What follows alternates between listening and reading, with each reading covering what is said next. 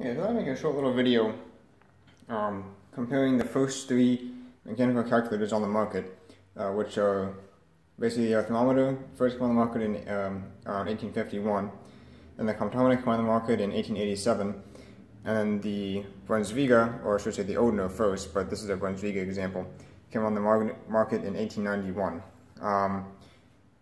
These machines do not represent the very first original version of these mechanisms, but they are representative of the first three calculator types that were mass-produced and sold as something you could actually go out and buy. So the Arthromoter, of course, is based on the Leibniz real principle. As you can see, most of the construction of this machine is brass with a few steel parts. The input, of course, it has sliders, so you would slide these up, to whatever number you want to enter, say 1, 2, 3, then turn the handle. I'm not going to hit that. And that, of course, adds the number into the accumulator register at the top and increments the counter register. As far as clearing, simply lift up the register, rotate each of the handles,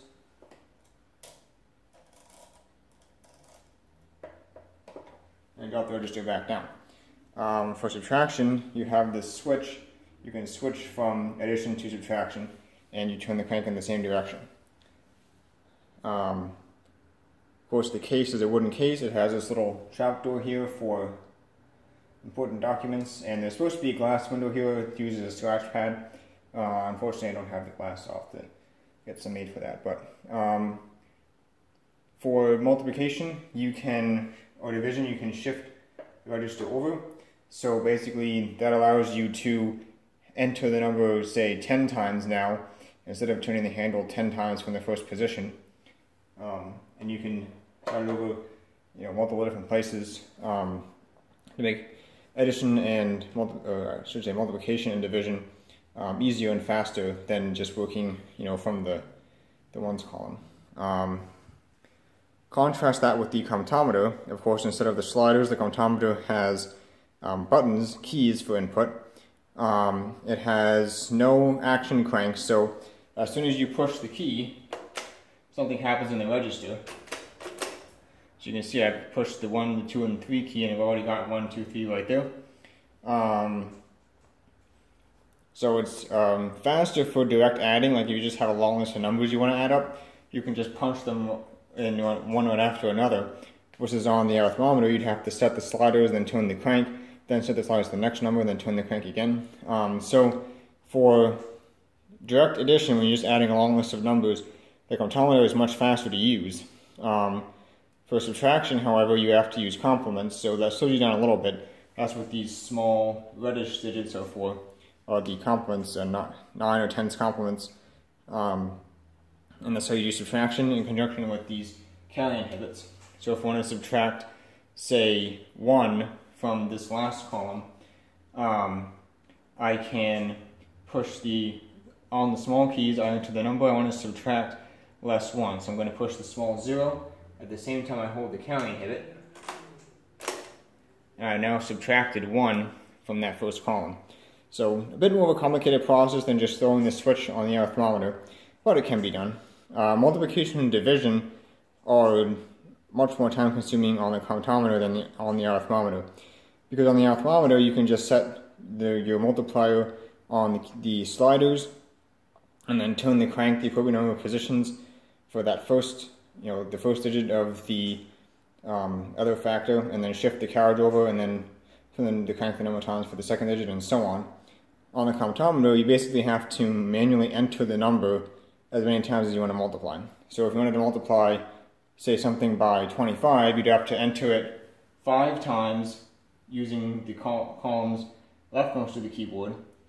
Then you'd have to enter it 2 times based off the second column. So you're just entering the number repeatedly on the keyboard, but just shifting your hand over as you go along to enter it in different columns. As far as clearing on the Comptometer, it's a little bit simpler than the Arthrometer. You don't have to lift anything up, but you do have to push this little lever down here, and then you turn this knob until the knob locks, and then everything's back to zero there. Something I forgot to mention, the decimal indicators on the Arthrometer would be done by little pegs that go into these little holes here. So for example, if you had, say, 25.3, 253, you could put a little peg there and indicate your decimal point that way. On the Comptometer, I'm not sure if the camera angle is right for this, but has these little flip tabs here where you can just flip them, stand them up, or lay them down to indicate a decimal point in a particular column. In the construction of this, it has a wood case, but most of the mechanism inside is stamped steel. There are a few machine brass or gunmetal pieces, but most of it is stamped steel. On the inside anyway. Go over here, the next item, which is pinwheel based calculators. And representing that, we have the Brunsviga Model A. I'm using the Brunsviga here instead of an Odin because, for one thing, I don't have an Odin, and for another thing, this generation of Brunsviga is essentially an Odin. The original Brunsviga factory in Brunswick was actually set up by Odin as a remote factory for the Odin calculator, and he ended up selling it to Graham and Taliesin Company, and then they renamed the machine Brunsviga. But this factory that made this machine was set up by Odin, and it's based on Odin's patents. So this generation is essentially an Odin for all intents and purposes. Brunsviga did make a few small enhancements. They lengthened the crank handle here before Odin did, and maybe one or two small other things, but for all intents and purposes, this is representative of the original pinwheel type calculators on the market. So as far as construction on this, you can see it has a mostly steel or cast iron external and internal construction. It has a wood base yet, but like this plate and everything here is all metal. This setup is similar to the Arthrometer, where you have sliders here, and you can set your number on sliders like that, and then again you would turn the crank handle to add, and on this one, instead of having a switch for subtraction, you can actually turn the crank handle the opposite direction to subtract. So it makes it a little bit simpler than the Arthrometer. As far as actual use, it's very similar to the Arthrometer. Again, you have the sliders for inputs, and you can move the carriage to other positions for multiplication and division. And even the decimal points are the same thing. You would have little pegs that go in these holes to set up your decimal indicators.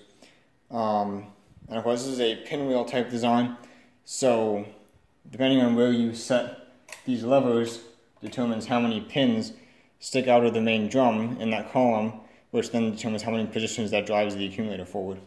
Again, it has an accumulator and a counter, which actually looks like my counter is not quite cleared correctly.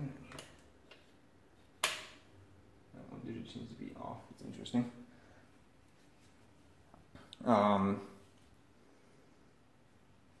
Yeah, the Comptometer, of course, does not have a counter, so the way that they instruct you to do division on the Comptometer actually ends up with the counter being in the same register as the calculation is taking place. So as you start dividing on this side of the keyboard, and as you move across, the counter essentially is being built up in these digits as the division is happening in the lower digits. So they essentially make that one register do double duty. And for multiplication, you have to be your own counter and just count how many times you've entered the number. Of course, clearing on the Brunsviga, as the thing I just showed, is these little wing nuts here. Oh, that's right, you can only clear that one on its own. So that one for the accumulator and the counter. Yeah, so This particular model of the arthrometer was introduced in 1865, and this example was made in 1873. The comptometer was introduced in 1887. This is essentially the original model, although the very first few did not have these carrying pivots. These were added a little bit later. This one was made in 1891, so still a very early example. And like I said, the pinwheel type machines, Oudno, Brunsviga, Oudno started selling them in 1891, and they started selling basically the same machine under the Brunsviga name in 1892. This particular example was made in 1889, as far as I can tell.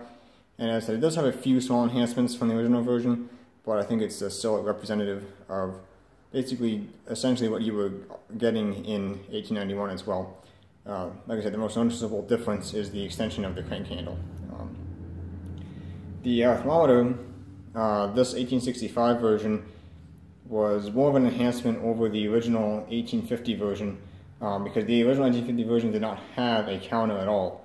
So you basically had to be your own counter, and some of them had like a little multiplier thing there, where you could set a number to multiply, and then turn the crank and it would kind of do the multiplication for you. I'm not exactly sure quite the details on that, so I've never actually seen one in use, but kind of the general idea.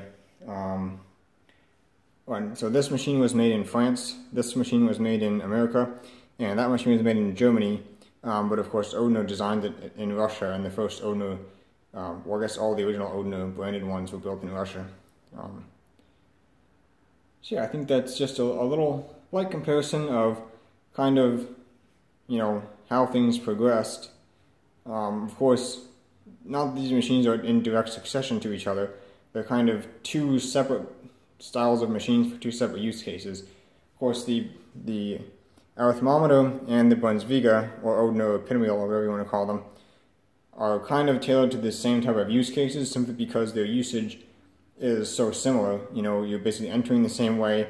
They both have carriages that you can slide, and basically division and multiplication and addition and subtraction are essentially the same on either of those machines, with the exception that the Brunsviga is slightly faster because you don't have that switch there. So it's a little bit faster for division. There's a slightly different method for division on the arthrometer than the Brunsviga. Of course, the Comptometer was mainly tailored to people like accountants who were adding long lists of numbers all day, and that's essentially where the Comptometer ended up being used, was in back office data processing for large companies and banks and such, where basically all you're doing is, like, you know, balancing books, is adding a long list of numbers for like transactions and stuff, where you didn't need multiplication and division as much as, say, like an engineering application, where the arthrometer and the Brunsviga would have been more helpful due to their ease of use for multiplication and division. So there's essentially two separate lines of machines here. Basically, your kind of mathematical, you know, engineering type use machines versus your business type accounting style machines, and the burrows essentially was kind of in the same area as the Comptometer used by banks and stuff, just for adding. So yeah, the Comptometer essentially kept evolving all the way up until around 1950, I think, was the last revision that they released. And of course, by that time, you know, computers had come in and were replacing Comptometers for the back office data processing, while the other style machines that, you know, with you know, saved inputs and shifting carriages, you know, evolved differently. And so you essentially had two separate lines of machines, where the Comptometer style machines used for back office data processing, and then other style rotary machines like the Arthromotor, the Brunsviga, eventually things like Marchant and Monroe, used for different applications. But so I kind of just wanted to give a little overview here. Obviously, this is not super in-depth. I do have more in-depth videos on each of these machines individually, you know, repairing them, getting them to work, and going over more intricate details of how the mechanism works. So if you're more interested in the internal details of these machines, or you can check out my videos on each of those separately. But I kind of just want to give a little overview and a comparison here. You know, I guess it's not too often that, you know, people get to see all three of these machines together at once. Kind of get a little look at a side by side here. But yeah, So that's about it for this video. So if you enjoyed this video, and thank you for watching.